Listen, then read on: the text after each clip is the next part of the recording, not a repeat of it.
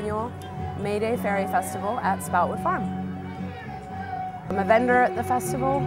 I'm also the tea party hostess at the festival, so I'm a performer, a vendor. And then this year I crowned the new queen. I was the 2007 May Day queen.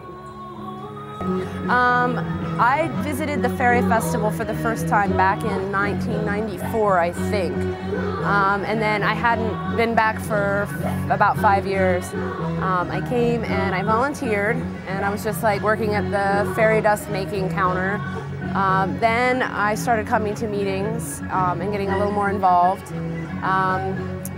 Then somewhere in between that, somewhere in there, I started dressing up, doing costuming, and Posie was actually born here at the Fairy Festival because I was walking in this particular costume and people would stop me for pictures with their kids, or the kids would stop me and say, "Are you a real fairy?" And that's when I started my birthday party service. I do fairy birthday parties for kids, and so I started doing that, and then I was started becoming a committee member, and then I was hired on as an actual administrative assistant and then co-producer of the festival, of the Fairy Festival, as well as the fall event, which is Mother Earth Harvest Fair. I love dressing up,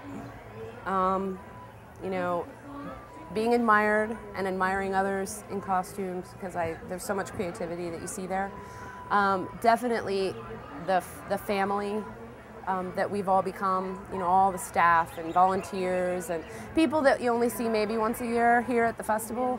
But it's just such a wonderful atmosphere of positivity, and everyone's smiling at each other. Someone can be walking by and they're dressed like kind of gothic or punk, and someone's a hippie and they're smiling at each other, and everyone's getting along and having a wonderful time. It's just kind of a togetherness, which is really wonderful. So there are many things I love about the festival, but that and the creativity that you see coming out in costumes and things like that are probably my favorites. Well, I think that the Fairy Festival is a magical, wonderful, giving place where people can come together, enjoy themselves, no matter if they're 5 years old or 85 years old. Everyone's having a wonderful time and they're happy, and it's just a fantastic coming together of people.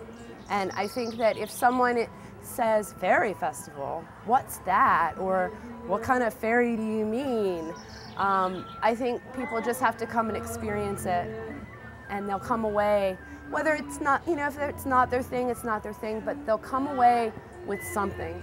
And it might not still be their, might still not be their thing, but they'll come away going, what an interesting experience that was. So I think that's the good thing about the festival. Anybody can come, even if they're kind of wary of the idea, but still come away with a good feeling.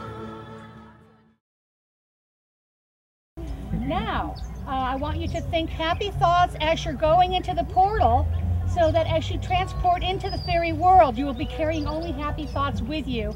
Leave your sad thoughts, your angry thoughts, your unhappy thoughts behind you in the world of people.